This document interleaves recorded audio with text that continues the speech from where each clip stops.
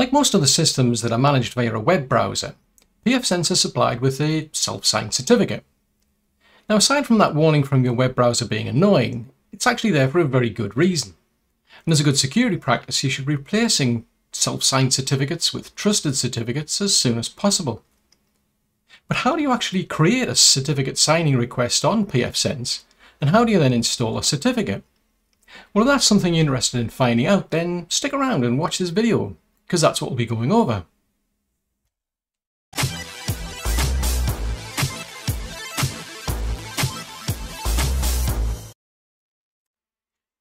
Now, it's going to make no difference whether you're going to be using a server that's public facing or internal facing.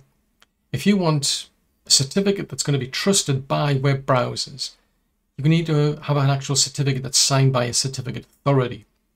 To actually obtain one of those, you have to create a certificate signing request. So in the case of pfSense, we've logged in and we're on our dashboard. So I'm going to click on System, then I'm going to click on Certificate Manager, then I'm going to click the tab here for certificates, then I'm going to click the plus option to add or sign. So we'll click on that, and then from the drop down menu, I'm going to select the option Create a Certificate Signing Request. Now, like a lot of computers out there, it can actually support multiple certificates. So in this case, what I'm going to do is I'm creating a certificate that's specifically for management of actual pfSense itself. So the name I'm going to give it is just Management Certificate. The key type, you've got a choice of RSA or ECDSA. I'm just going to leave that on the default of RSA. For the bit length, the default is 2048, which is typically fine for web servers and so on. There's a bit of a trade-off here that if you use more bits, it does make it more secure. It's harder to break. The only trouble is it needs more compute power to encrypt and decrypt. Now, because this isn't just a typical web server, it's actually a web service that's being used to manage the firewall. It's not going to get that many connections, so I'm quite happy to actually increase that up to 4096. For the curve, I'm just going to leave that as is. And I'm just going to stick with the default digest algorithm as well. But if you want, you can increase this. I mean, you can go from 256 to 384 bits, 512 bits. If you've actually got a system that doesn't support SHA-2, then there is an option there for SHA-1. But as the warning here, really you don't want to be using SHA-1. That's something as like a last resort. It's better to upgrade your systems to support SHA-2, but the default setting there of SHA-256 is fine for me. Now, for the common name, I need to actually put in the name that my web browser is going to be using to actually connect to this actual firewall. So I've got my host name, and then we've got the actual domain name. So the host name is FW because it's a firewall, and the domain name is templab.lan. So this is typically what you would put in if you've got a computer on the internet, or even if it's internal. It's best to put the fully qualified domain name. This gets included within the certificate, so when the browser connects to the actual computer, this information is used in the actual connection for the web browser, and it's also in the actual certificate itself. So that's what the browser is using to check against. It's saying, well, you're trying to connect to, for example, fw.templab.lan, but if the certificate said firewall.templab.lan, it would refuse the connection basically because the host names weren't aligned. This is whatever you put into your web browser URL has to match whatever you're putting here for the certificate. The rest of the information is just information really for the certificate authority to check you are who you say you are, that the computer is legitimate and so on. But also if any users connecting wants to check out information about that specific server, we'll get that from information here. So because it's internal, for me it doesn't really matter so much, but I'll still put some details in. So I'll set the country code, which for me is GB for Great Britain. The state is, for me specifically, it's England. I don't really need to bother with the city really. For the organization, I'm just going to put that as templab.lan because that's what this is. It's actually just templab, that's what I've called it. Organizational unit, I don't necessarily need to put that in, so I'm just going to leave that blank. Now, it's then asking for details about the actual certificate's attributes. In other words, what are you actually using this for? So we've got an option here for the certificate type. Now, this is actually a server certificate. It's not used by actual clients, for example, users to sign email requests and so on. This is actually for the server itself. So I'm going to select server certificate. And then we've got this option here, which is for alternative names. So you've got choices of things like the FQDN, the IP address, URI, email address, and so on. The default's fine because most of the time you're just going to connect through the FQDN. Once you've got these certificates all set up, you would connect through the fully qualified domain anyway. Now, this is very important specifically for the Google Chrome web browser because it does check this out. It wants to know this information. Even if you don't actually have an alternative name, it still needs to see one within the actual certificate. So what I'm going to do is, just to make my life easier, I'm going to copy that in, paste that into there. What you can do is you can add additional options. So for example, I could have added in like an IP address if I was going to connect via the IP address, but the problem with IP addresses is if they change, you've got to then rebuild your actual certificates and so on. So it's easier just to stick with your host names.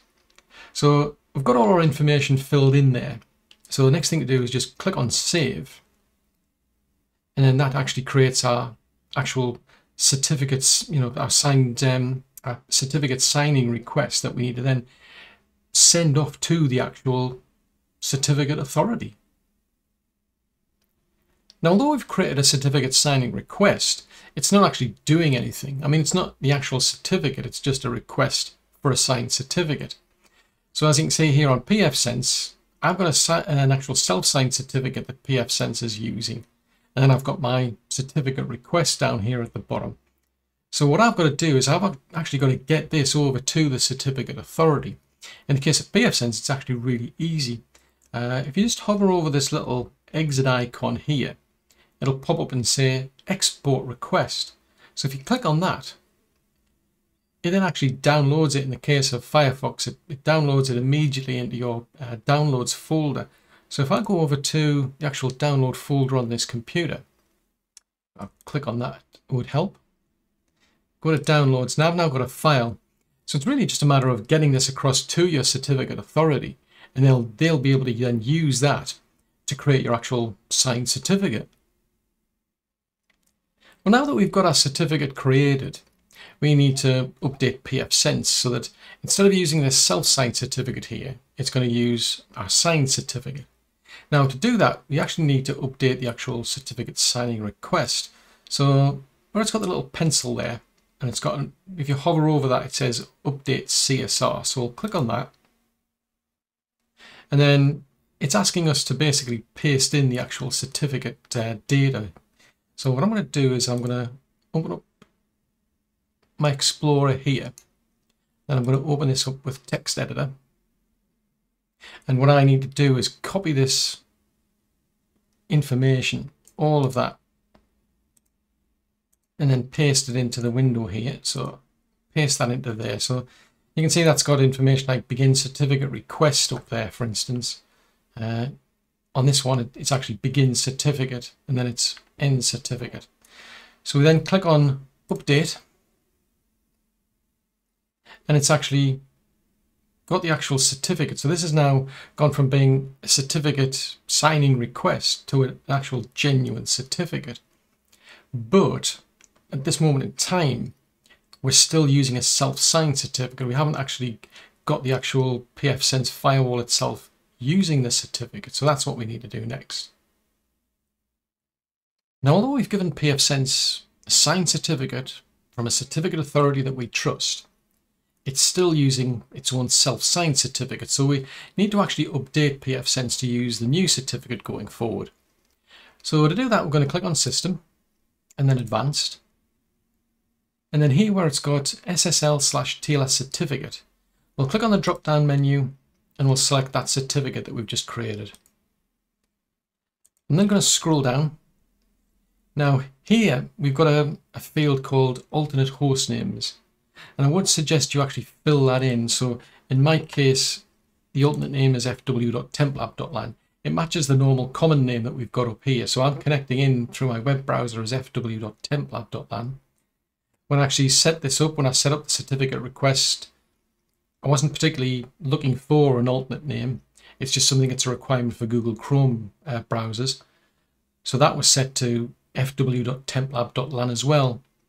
And the certificate is now carrying the common name of fw.templab.lan and this alternate name of fw.templab.lan. The reason I put that in is because if this field's empty, what I've found is that you might connect in with your web browser. So you point it to the FQDN, it'll connect to the actual to the pfSense server, and it thinks it's undergone some sort of DNS rebinding attack, and it just refuses to let you connect. Now you can get around that by using the actual IP address of the firewall instead. You don't have that problem then because there's no fully qualified domain name, there's no potential DNS issue going on. But it's easier just to put the actual FQDN in here in the first place, and it avoids that whole problem. So now that I've done that, I'm going to click on the Save button. So that updates pfSense. What it'll do is it'll go off and update its own little web server, and it'll start using that certificate going forward. Now, this particular web browser I use to actually set that all up, it doesn't trust the certificate authority I've got. So I'm going to have to swap over to a different browser. And then what we'll do is we'll actually test that this certificate's now working. Well, I've now connected into pfSense using my Brave browser because this one trusts the CA that signed this actual certificate. And as you can see, we've now got a closed padlock. In other words, the web browser trusts the certificate because it trusts the CA, and as far as it's concerned, we are connected to the genuine fw.templab.lan. Now, in comparison, if I go over to my Zen Orchestra computer, I've still got this running with a self-signed certificate for now, but it does stand out when you compare the two. If I get into this habit of connecting to computers that have only got a certificate that my web browser trusts, something like this is going to stand out immediately. So even though this is an internal server, it's better to have all of your internal servers using certificates that you trust. It's not a good idea really to be accepting these self-signed certificates because it's less obvious to spot a man-in-the-middle attack or a redirect to some website that's got malware on it.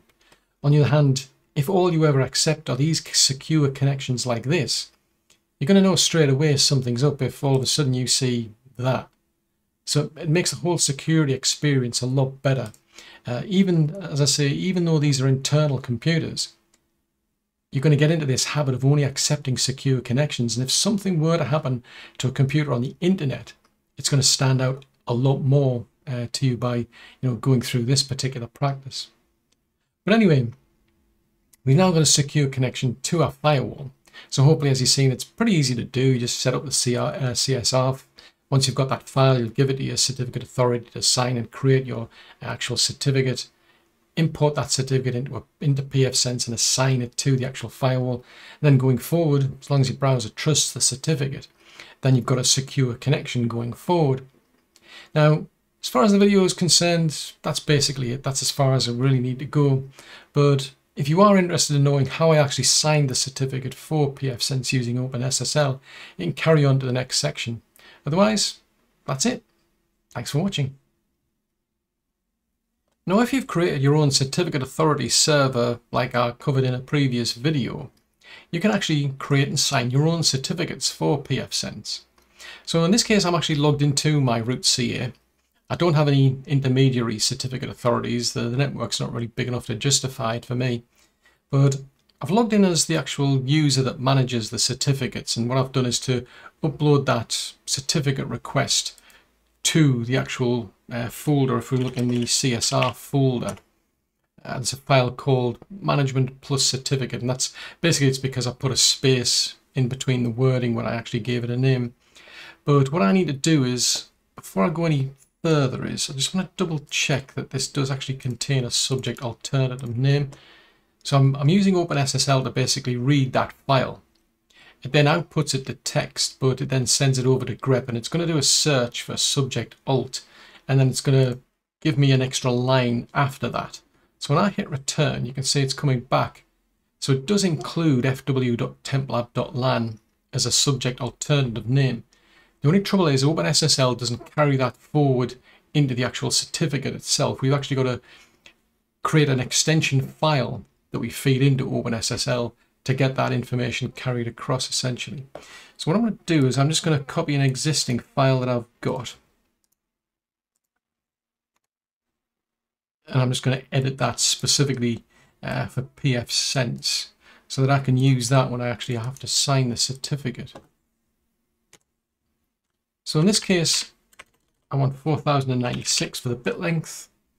And I need to change the common name to FW.